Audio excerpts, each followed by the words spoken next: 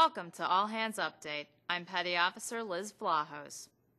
Every sailor, no matter his or her rating, is a firefighter, because if a fire breaks out on a ship at sea, the crew has to act fast to save both the ship and their fellow sailors.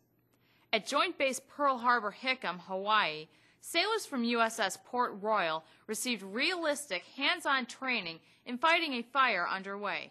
Marine Corporal Kevin Beebe reports.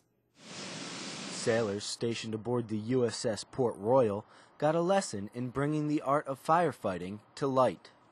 Basically, we allowed the students to actually come to the schoolhouse and give them a chance to actually fight a live fire.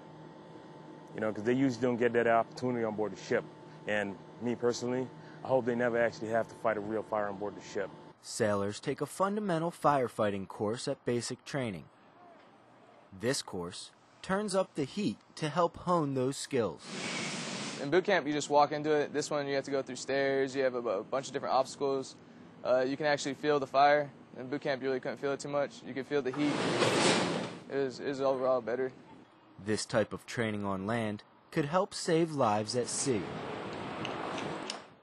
I would say firefighting, you know, is part of all of our job. It doesn't matter what your rate is. If something happened in your space, that moment you become a firefighter.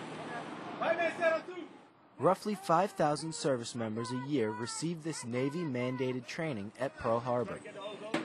Some might say it's a surefire way to save lives.